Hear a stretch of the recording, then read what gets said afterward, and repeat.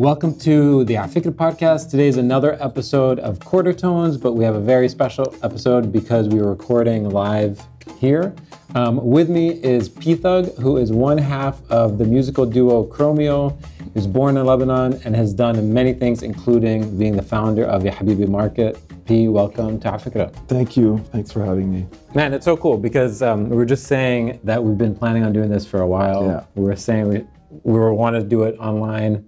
And now we get to do it real. It's better. It's better in real life in Beirut. in this vibe that I'm having right now, the return to Lebanon. Super Ras Beiruti vibe. Yeah. What are your immediate memories? Like you're stuck in traffic. You're coming to my apartment in Hamra. Yeah. What has this experience been like? It's been a roller coaster of emotions, to say the least. I was, I'm gonna, give out my age, but I was born in 1977 here in Zal'a at Hospital Arez, and so that was during the war, and so I lived here for the first 8 years of my life. Then I left for Egypt. My mom is Egyptian. So I'm Lebanese born here. My father's Lebanese, my mom's Egyptian. We left for Egypt for a couple of years before moving to Canada, where I did my high school and university. And the last memories of me coming here was in 1998. Because we left, and then once the war finished, we came back a couple times to see some family and some stuff. The last time I had come back after the war was 1991, and then 1996, and then 1998 was the last time where I had an issue with the military service. They picked me up at the airport. Yeah. So I spent a week there. In 1998, I was that fresh. To have that. Yeah. I was on the plane, ready to leave. Yeah. They picked me up, stopped the plane, took my suitcase out. Yeah, I don't know. So after that, I made a little blockage, and I was like, I need to focus on my life, my career. I was already sort of, I had my vision already that I wanted to be in music, make music, be an artist. And I knew I couldn't risk, and back then the military service was still mandatory. Yeah. I think until 2004. Right. Yep. So I was like, that's it. I gave my childhood to the country, and I'm not going to give my adulthood for that. So, yeah. So how long did it stay in your head as a place that is blocking your progress to a place that maybe isn't part of your progress, but at least isn't actively disrupting who you want to be? It's part of my progress. It's part of who I am, Yeah. Coming back here and seeing all these sights and sounds and remembering, the beautiful chaos that unfortunately sometimes is too much chaos. But it's definitely part of who I am. It made me who I am within the music, even though I don't reference Arabic music in what I do. The energy is there. For sure. The angst is there. The aggression is, funk is an aggressive music. Yeah. It's disguising jazz and softness with aggression, Yeah, it's literally with a slap of a bass. Exactly. You're literally slapping something. Exactly, yeah. Yeah. So it has a lot to do with, who I am as a person and what I put into my music, listening to rap music since I was, since I moved to Canada. That was the first thing I was interested in. Were you like an aggressive kid? Were you an angry kid when you got there? I was, no, but there was aggression, but you learn how to manage as a young kid when you see things that you see in those circumstances, in a circumstance of war. You understand pretty quick how violent humans can be, and you grow up really quick. In those conditions, you grow up really quick. I remember thinking like an adult, at 8 years old, 10 years old, like, okay, this is life, you know? Yeah, shid halak. This is life. Shid halak. So no, you know, people do what they want with it, you know? Some people, it makes them aggressive, and some people understand and they go away from it, you know? I chose the other route, and maybe especially because, you know, my father was a militian and he got shot during the war, and that's why we left. So there was a lot. We weren't. You could live in Lebanon away from the war. We didn't. Yeah. I was right in the middle of it. My father came home every night with a, you know. Holy crap. Yeah, with a machine gun. So. How much of? I mean, was he okay? Yeah, he survived. Yeah. How much of that, like, did you take with you to Canada? I mean, it's like you can leave the war. Does the war leave you? Everything. You take everything. Like I said, you grew up really quick. You know, you grew up really quick in those circumstances. So yeah, you know. So you move to Canada. You go to the public school system, or you go to just a normal Canadian school. Yeah. And I started in the public school system over there. Yeah. Yeah. Are you surrounded by? And then French Canadian? I went to French lycée, of course, because all children of French colonies in Montreal and abroad, mostly, their parents want to, you know, want them to go in the same system. So are you entering into a super diverse community of immigrants from the Caribbean and from Lebanon and Africa and stuff like that? This is what the second part of what made me who I am and why I do what I do today. You move somewhere completely new. Luckily, I don't want to say I spoke the language because French Canadian is very different. Yeah, for real. It took me a while I remember as a kid, it took me a while to adapt to the French Canadian because I spoke Arabic and French. And that was, you know, but it was the French from here. Yeah. French from the French school. And then you get to Montreal and it's completely different. So it takes a bit of adapting, but like I said, as soon as you go in and there's always like a classe d'accueil, they call it, right? So you move to Canada, you get your papers, they want to make sure you speak French, they put you in like a welcome sort of orientation school, like, okay, he speaks good French, you can do this, blah, blah, blah, blah, etc. So I go to public school for the first couple of years.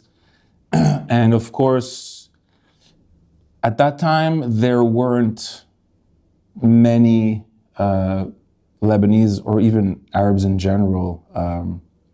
The immigration started a little bit after, but the communities were so split up that literally each neighborhood and each school was different.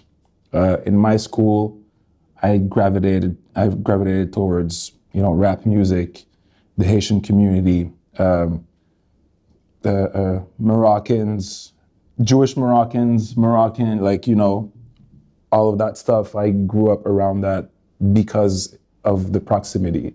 Got very involved in the rap scene. And that's how I started. Because rap was the first music I really listened to. Fresh off the boat, I land in Montreal. The first years, I'm awakened to music and buying my own music. I buy Michael Jackson and LL Cool J. Yeah. Those were my two first records that I bought with my money. Which LL Cool J album? Which LL Cool J album? Bad. Michael Jackson, Bad, and LL Cool J, Bad. You're like, you go to the B section and you're just like, I want both of them. Yeah, Bad, so, aka Bigger and Deffer. So I'll ask you, what is the first hip hop song that you knew every lyric to? It was LL Cool J, Bad. Yeah. All the way through? Yeah, all the way through. So funny. Mine is Warren G. Regulate, for sure. Oh, okay. Okay, generation after. Yeah, exactly. Yeah. I knew the lyrics for that too. What in your household would have sort of sonically prepared you for those jazz inspired? Nothing. Absolutely nothing. Yeah. At home was anti-art, and anti, you know, Actively anti. not actively, but it was not a house of philosophers and artists, you know. Yeah. It was a house of, you know, just traditional family, Arabic music and French music. French music that, you know, my mother and father would listen to in the 50s here. Yeah. 50s and 60s, you know. Was it an act of rebellion? Were you sort of like a closeted rap fan at home? No. Like it was walking in with baggy pants, sagging your pants, and it's like, pick up your pants. Yeah. Was it? Yeah, it was. It wasn't an act of rebellion, you know. It was, of course, when my father would confront me with the earrings and the baggy pants, I'd be like, whatever, you know. Yeah. But inside, like, most of it was, this is who I am. Yeah. You're gonna accept it or not, you know. And like I said, you're an adult at 10 years old when you've known and have seen, you know, and lived this type of environment. So I knew right away that it was going to be my way or nothing. Yeah. So I was like, you're going to accept the long hair, you're going to accept the earrings, you're going to accept the baggy pants. I'm not going to bother you with my music. I'm not going to be an idiot. You know, I'm not going to go out and do drugs and do dumb stuff. But culturally, this is going to be me from now on, you know? And if I asked the 16-year-old version of you, Yeah. Who you really look up to musically, you've mentioned a few names, but in my experience when I was a kid, there was music I loved, but there's also people I admired, and they weren't always exactly. Yeah, that's true. So who did you admire as a kid musically? I really admired KRS-One. Yeah, the professor. Yeah. KRS-One, Public Enemy, NWA. So everybody with a message, you know, and you're asking about violence. I lived my violence as a child, and then I spit it out with rap music, with, you know, gangster rap, and stuff like that. This is how I came out, because you can grow up and be mature, but it still stays inside of you. You know? So you have to release it somehow, and that's where music comes in, and, you know, listening to, and then also as I'm growing up and I'm discovering musical instruments, then rap comes meshed in, and I was actually a closeted heavy metal listener for a while, because speaking of aggression. Yeah, exactly. You know, because back in those days you were one or the other. Yeah, it wasn't eclectic like 100%. Today. You know, so you grew up in a certain community, you dress a certain way, but nobody could know that I was listening to Metallica and Megadeth, and you know, so. Every now and then you'd find out like somebody loved Korn or Slipknot, and you'd be like, "What?" Yeah. When did you first start playing? So as I'm growing, you know, a bit older, 14 years old, 15 years old. By then I'm in a French lycée in Montreal, and I'm slowly I'm already secretly a Metallica fan, and I see the kids with the long hair, and sometimes and then I'm like, oh, I like this song, and then I go in, you know, and start listening to music, and then I discover, you know, Jimi Hendrix, Led Zeppelin, Santana, Bob Marley, and from then on I get interested in how rap was a certain type of production, and the other stuff was different. Yeah. And I'm like, oh, okay, they make this with instruments. They make this with samplers, you know? And I get curious and I start playing guitar. So I discovered playing guitar. What's the first guitar you owned? The first guitar I owned was a PV Predator. Nice. $150. My father refused to buy me any instruments ever. Yeah. So, and I worked at my parents', and this is how Habibi comes in also. I worked as soon as we moved to Canada, of course, you know, you see the immigrants, they have the corner store and the Duquesne, basically. Yeah, and I'm that kid working behind the cash at 10 years old, closing the accounts and making orders at 12 years old. Yeah. Everybody thinks I'm a woman. They can't believe a 12-year-old is calling them to order 3 kilos of potatoes and carrots for Monday morning because we need to do like, potato salad and tabouleh. We had started that was, back in the late 80s, and people in Canada didn't know Lebanese food. They didn't even know what coffee, Turkish coffee, or even espresso was. Yeah. So we show up there and we're making them tabouleh, and people are like, oh, well, this is very interesting. Oh, you guys are like herbivores, they called us. So funny. Yeah. Were you always this like multi-dimensional creative? I mean, it's funny, like when I first reached out to you, I hadn't even put it together that you're the person behind Habibi Market, which is this highly visual, beautifully designed and executed brand, right? And then it started to make sense to me because Chromeo sonically is super interesting and rich and textured and layered. Yeah. But you've won awards, like you've literally been recognized for the visuals as much as the audio. Yeah.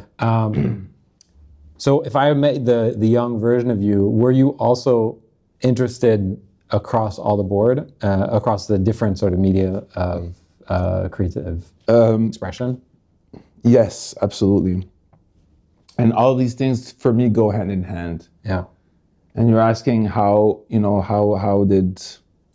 does your culture and your childhood here affect you in the way you work? It does in those ways. You just go out the street here, there's sounds, there's smells, there's loud pictures and visuals everywhere. And when you don't have that all of a sudden, because North America is very different, when you don't have that all of a sudden, you need to recreate it. Yeah. Because it's part of you. So you need all of these, and it's probably something physical. You need all of these, stimuli to grab you all the time, or else you get bored, or you veer into something, a bit dark, because, you have to face the fact that years of growing up like this, it doesn't go unnoticed on your system and on your psyche. So the things you develop as a child to forget about all this stuff outside, you're gonna need that for the rest of your life. So for me, it's a constant grabbing on to elements and stimuli to like it's until today.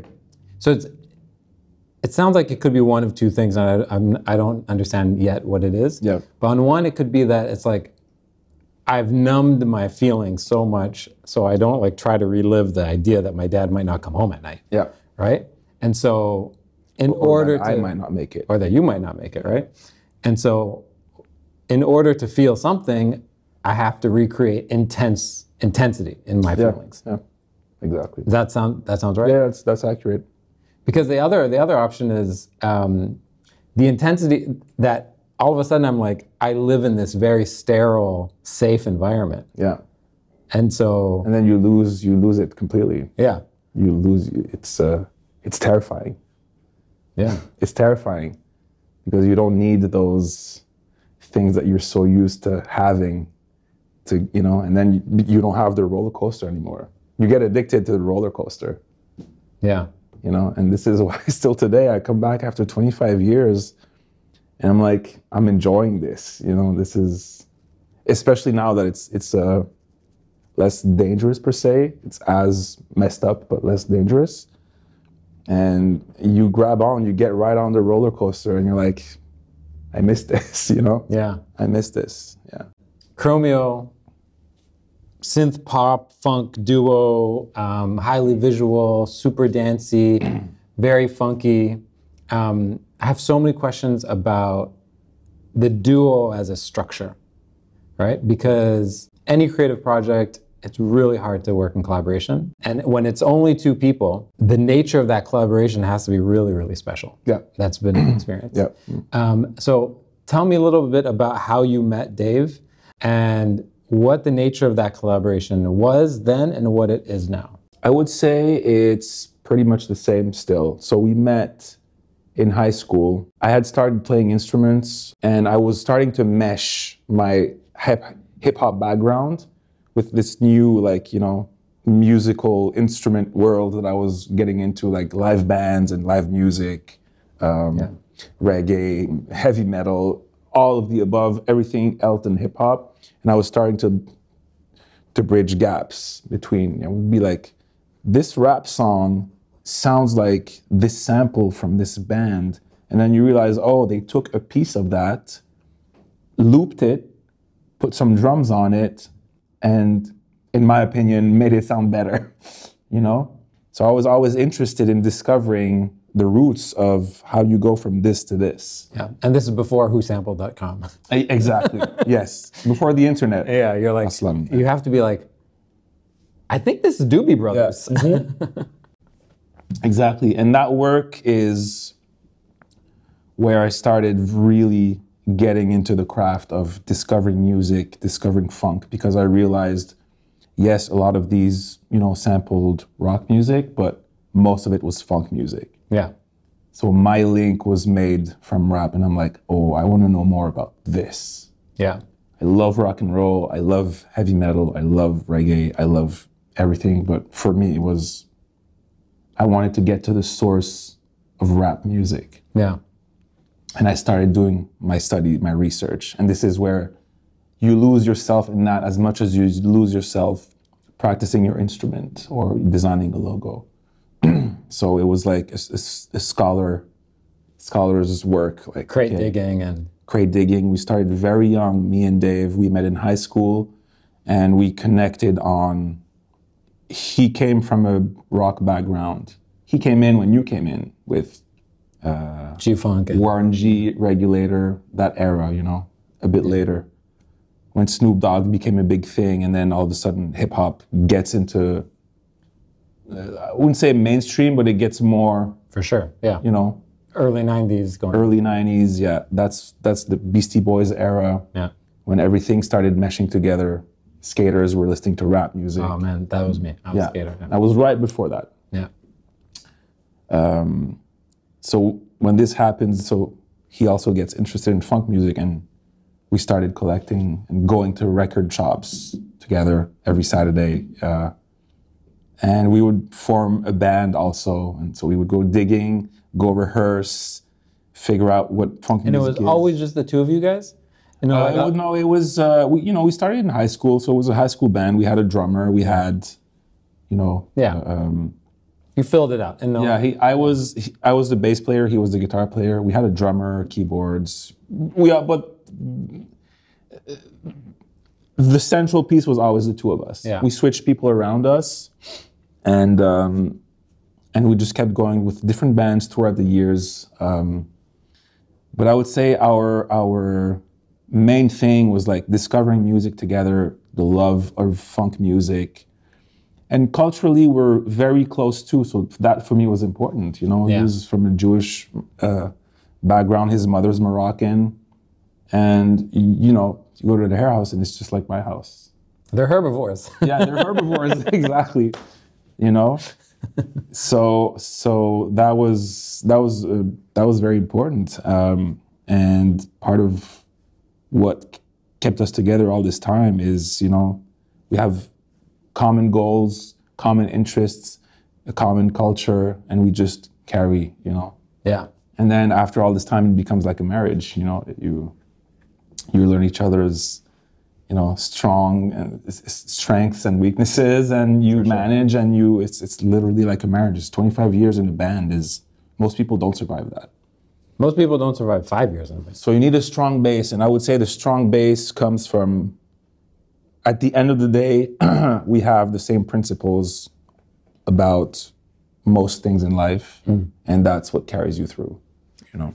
Okay, I want to listen to one of your songs, earlier songs from the early 2000s, Fancy Footwork. Yeah. So I'll play That's our first sort of breakout-y. Breakout, yeah, not hit, but hipster breakout. Yeah. Okay, so like a song like this, right? Mm-hmm. How did you guys originally write it? So are you like putting together a bass line Is it because it sounds so bass heavy? Yeah, this one specifically. This one, I remember how every track was made. This one specifically. So sometimes I start a demo, and I work alone. Sometimes I start a demo, make a bunch of demos, send them to him, and then if he likes it, he's gonna write lyrics or a melody or something to it. Sometimes we start together. Sometimes he has ideas that he sings, and I just voice them out on the piano, and then we produce it together. It's always different. In this case, it happens to be, it was one of my demos. I was still in Montreal at the time. I had a studio in my basement. And I had come up with most of the drums, the bass line, and the chords for the chorus. What is your litmus test? Your internal litmus test, like the test to decide if something's worth sending to him? Because like I'm sure you make tons of stuff that just. I have none. You send everything? Everything. Really? I have none. There needs to be, like I said, when you have a long and successful friendship and partnership, you have to be able to be an open book, just like when you're married. You need a complete open book. Good ideas and bad ideas. Good ideas, bad ideas. I don't care or are ashamed of my bad ideas. And that's literally how a couple is, When there's a breakout hit like this, like you just said, like a hipster breakout, right? Is there any point where you get sick of playing the song, sick of talking about the song? Like, what the, mish halla? Yeah. At the time they're like, two-step. And you're like, dude. Yeah, yeah. I'm sick of two-step. Yeah. Did it ever get to that point? It does. It does. But it's part of... It's part of the game. It's part of the game. Yeah. It's part of the game. I know this song came out in 2007. We still play it today. We're playing it. I know it by heart. So in my head, I'm doing accounting, and I'm I'm doing other stuff. Yeah. Because I just know it by heart. But seeing the people react to it is what makes it new every time. It's funny. Whenever I see like these classic bands that have been together forever and they have hits from like decades gone by, right? I always think to myself like the excitement levels must be high, and then get super annoyed. Yeah. And then like so sick of the song. But then I think eventually it actually surpasses how it felt like way back. Yes, yeah, absolutely. So like now when you play the song, you're like, man, such a classic. Yeah, exactly. That's exactly how it works. There was a curve where in 2012 I was like, okay, people still like this song. It's been out for 5 years. And then you're here 13 years later or whatever.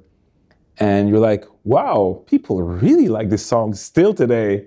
Yeah. I guess it's a classic. And then you enjoy it and you see people still reacting to it. Yeah. And that's what makes it fun and interesting for you. Okay, I want to play another old one, relatively old one. Don't turn the lights on. Don't turn the lights on. And the reason why I want to play this before I do is because you guys were nominated for an award at the MTV VMAs for this. Yeah, for the video. Yeah. And so I want to know your relationship to videos. Video. I love it. Yeah. So let's play a little bit, then we'll talk about it. Okay, before we talk about the video. Yeah. Are you always, do you come up with the bass lines mostly on a synth, generally? Yeah, maybe, I would say 60-70% of the time. Yeah. There's a lot of live bass lines too. Yeah. Yeah. Music videos, it's hard to express to like a kid today how meaningful and important music videos were. Yeah. So one question is, what is it like to attend the VMAs and sort of be nominated at a time where that really mattered a lot? Yeah, it did. It did. So what was it like? It was great. It was great. It's to get recognized for something else than the music is really actually super important and special to me, because I love the multi-levels of everything. Things have to work visually, musically, artistically, lyrically. Everything has to mesh. For me, just music it's not enough. Yeah. I need Kiss. I need the theaters that go with it. You know, the theatrics that go with it. I need the visuals. Michael Jackson. Michael Jackson, you know, I need Madonna. I need Prince. I need, you know, Kiss. I need... Yeah, for sure. Yeah, you know what I mean? I need Iron Maiden. I need loud stuff. Yeah. At all times. And so for me to be like, okay, people are recognizing our work outside of music, like the videos, the visuals, the artwork, you know, just the way we present ourselves, the way we dress, the way, you know, it's super important. Presentation to me matters as much as the content. Yeah, so this video, like, what is the process of creating this type of thing? How does this match the point of the song? Are they completely two different elements that you guys just match together? Or you're like, this is my vision for the song because of what the song is about? We mostly leave that up to the video, the director. The director, you know. Yeah. Yeah, we're like, what would you do with this? Cool. And we take pitches, and the important thing really is humor in everything. Interesting. It's the levels. Same with the music. We have levels of humor, of nerdiness, of synth, you know, pure synth nerdiness, musical knowledge, stuff that we studied, you know, references, humor. Yeah. And then the sheen on top, and then the presentation, and then the videos. All of these things work together. And if there's no humor with videos, with music, with any of these aspects, it's not interesting to me. So you're basically putting Easter eggs throughout the song. Just little, Easter eggs everywhere. Videos, music, you know, everything. And once you see a treatment from a director and you find that one little bit of sense of humor that shows, that little wink that shows that he gets what you do, then it's a good match. And then it's like carte blanche, you know. Yeah. Impress us, make us laugh. Do you think about visuals that you guys create as a band differently today in the world of TikTok and Instagram that you did differently in the world of MTV? You know, TikTok is all about ADHD and just short spurts of satisfying your attention span, and you know, which is a shame to me because you don't have time to develop a story or moments, or it's always a short compensation, a short like release of, you know. Yeah. There's no. It is what it is, but what bothers me the most is the quality. You know, I want to see something that's well put together. I understand that everything has to be like spontaneous and you know, on the spot now. Yeah. But there's something to say about, you know, taking a step back, working on your video, going through the details, making a craft of it, you know, rather than get quick views and then disappearing, you know. It's, I think it's going to come back. When we first spoke, it was originally through Habibi Market. Yeah. Right? Which is very sort of Arab world facing, front facing. Yeah. Right? It's, first of all, the name is Arabic. Yeah. And it's has the sort of a nostalgia to it, and that is like celebrating and clinging to a certain past. Yeah. Right? It's funny that when you and I first spoke, you had said this to me, that, you know, most people don't even know that I'm behind this. Yeah. Right? Yeah. Yeah.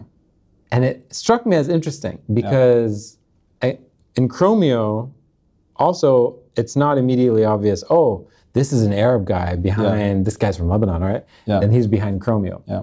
And then, Habibi Market, it's like re-entering the thing, but skim in, I'm not sure if I'm not sure I am ready emotionally to be reassociated. Yeah. Am I onto something at all?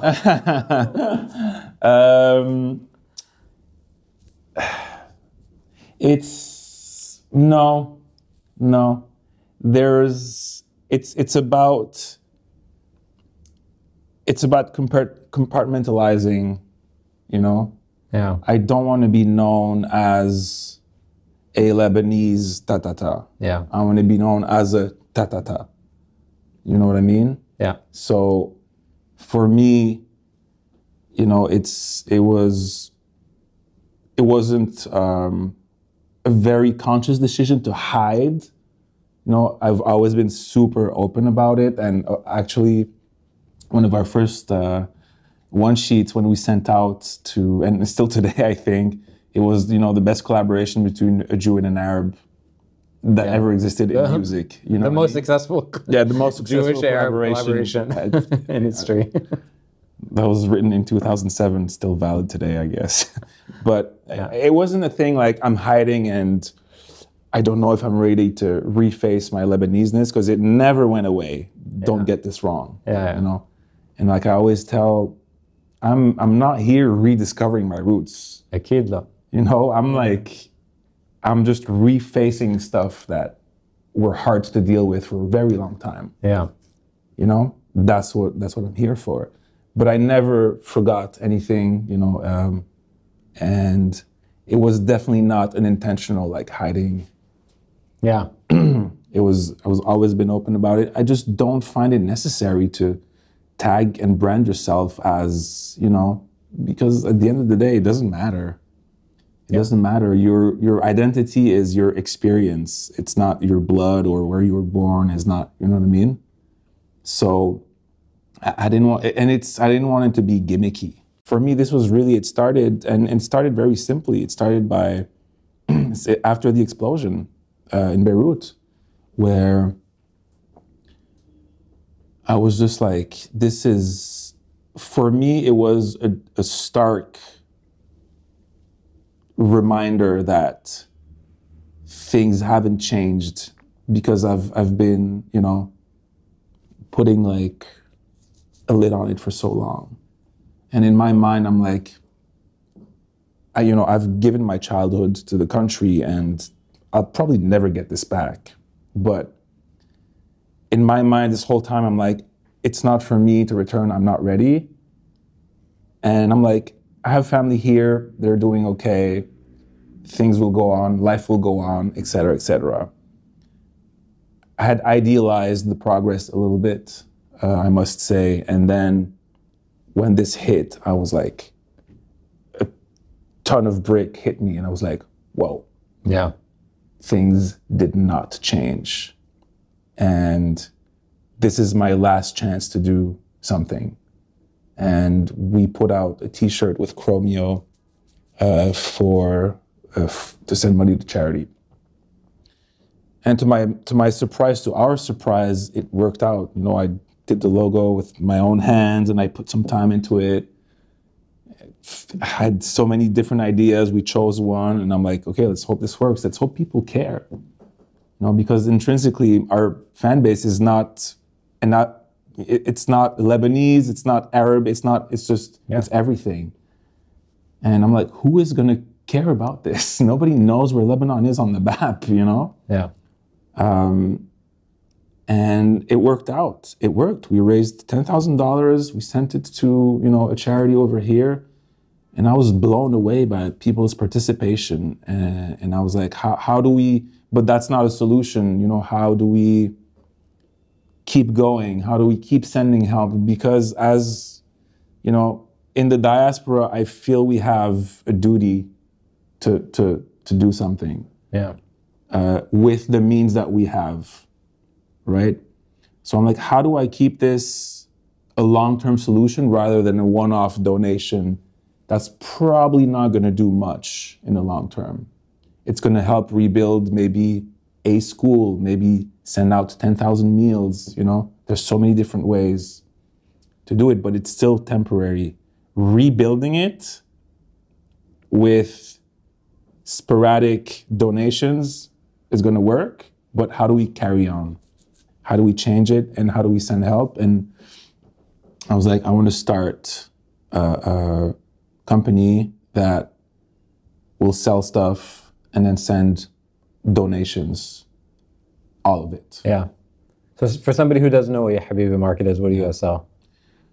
It's clothing / Karakib brand to, that I and different people collaborate with different people. We design stuff, send money to charity. Some of it is charity, some of it is not. Most products are fully 100% charity. A lot aren't because I have to keep the ball rolling and pay rent, and I don't get rent for free in Los Angeles. So, I'm figuring out a little system where I can run this company, still keep going with my music career, gather all of us in the diaspora who are lucky enough to do what we love doing. How can we all work together and put some stuff out there, get some money back, and then send it back home, and hopefully one day, if this is a long-term enough thing where people are participating, the customers decide. Yeah. You decide if you buy into it or not, and you're going to decide if this is going to carry on for the long term or not. I can't go past that. I can put my efforts into gathering people, presenting it in a certain way that it's going to entice you to buy in and wear the clothes. But after that, you decide. You know what I mean? And we'll see how. And it's been working.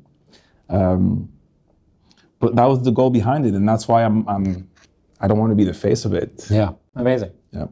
All right, let's listen to one last song. I wanted to play one of the more recent stuff, so I was going to play "I Don't Need a New Girl." What do you think? Yeah. Okay, cool. Yeah. So this came out a couple weeks ago, so let's hear it. Okay, so this song, as I'm listening to it, literally the first thing that comes to mind is like, oh, this would be such a fun song to sample and turn into a hip hop record. Yeah. Yeah. Please do it. No, but Somebody do it. Yeah, I'm curious. Like, do you ever, because you grew up on that culture of grabbing samples and chopping them up and reinventing them, how often do you do that with your own work? Oh no, never. Never? No. With Chromeo, it's strictly music from scratch, musicianship. Yeah. Because you also DJ. Creating, putting stuff together. Yeah. Yeah. Do you like doing that with other people's work?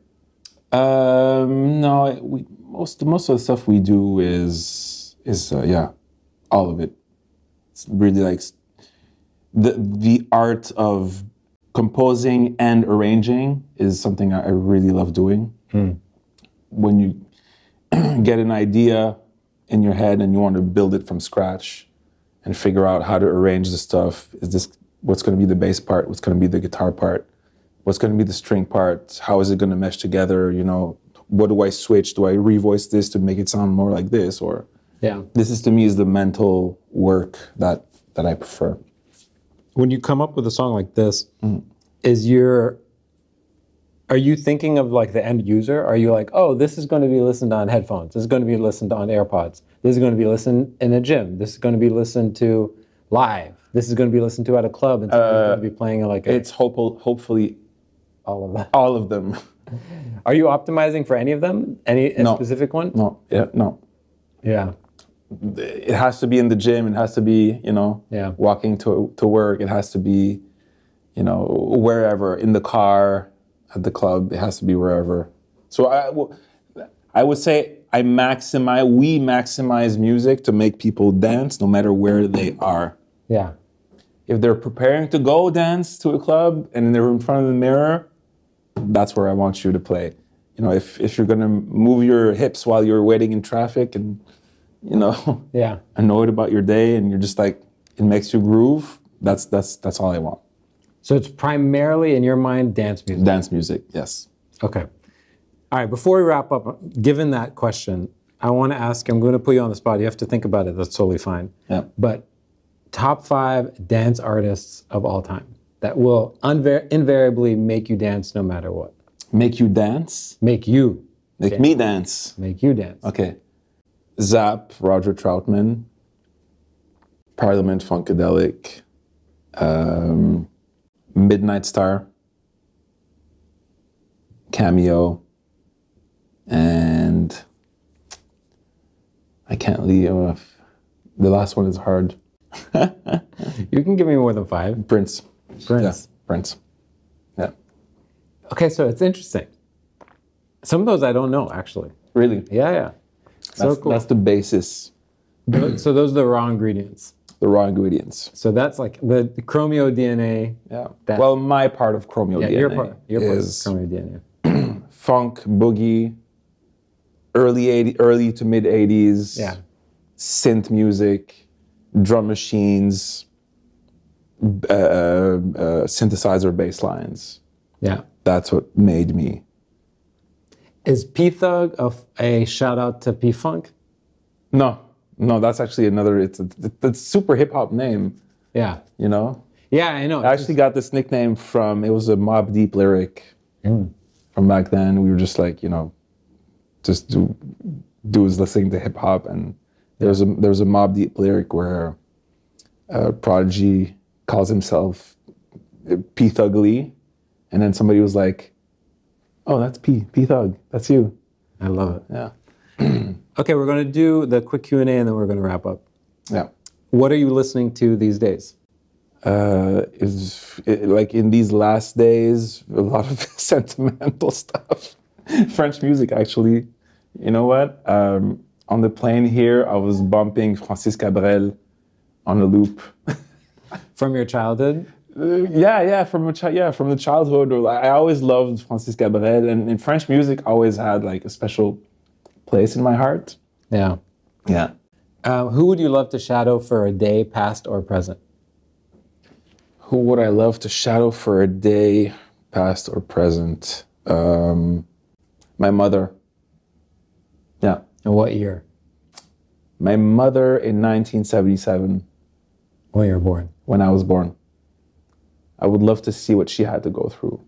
Because we always speak about the men and my father and this and that. Yeah. But we never talk about the women. You know? Yeah. Why is that? Yeah. Cultural. Another problem, you know? What do you think people most misunderstand about your work? That it's nostalgia. Yeah. It's not nostalgia. I never lived those years. I was here.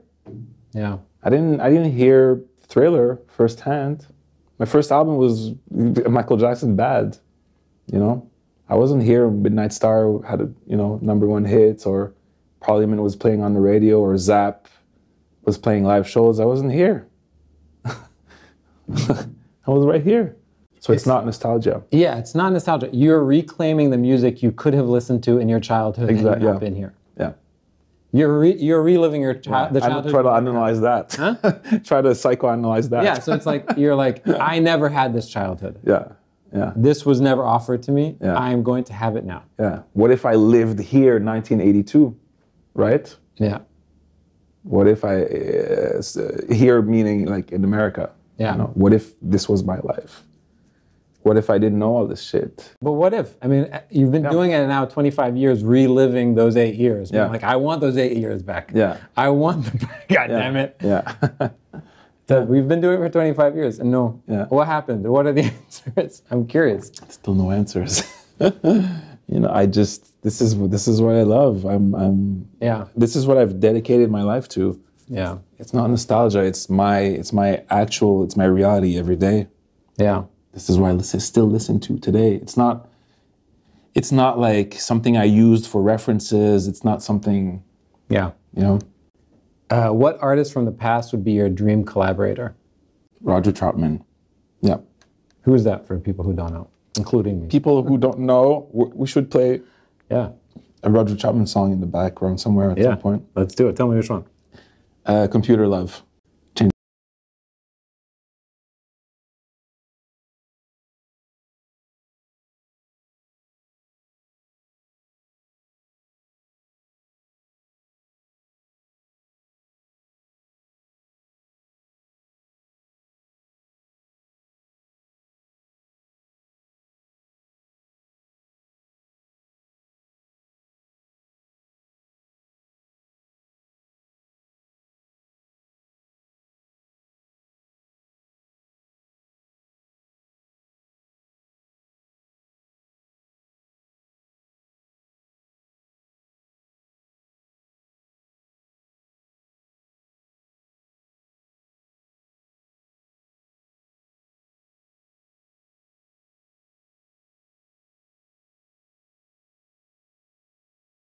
my life. Did you grow up on Stevie as well? Was he a big influence on you?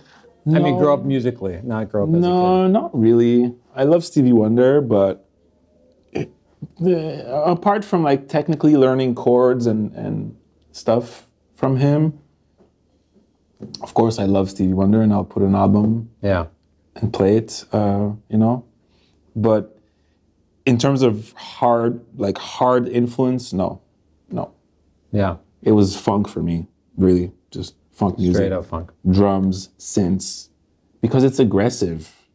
Yeah. It's aggressive and it still sounds modern. You play this today, this is still being sampled today.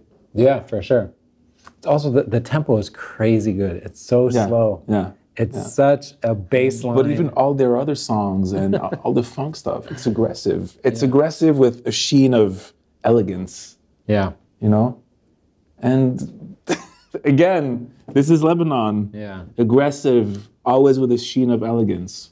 Yeah. You know? Always. Still today. Yeah. Yeah. P, thank you so much for doing this. Thank you. If anyone wants to connect, go listen to Chromeo. At Chromeo, you can find Habibi Market at YHABIB Market. Thanks, man. This was so much fun. Thank you. Thank you.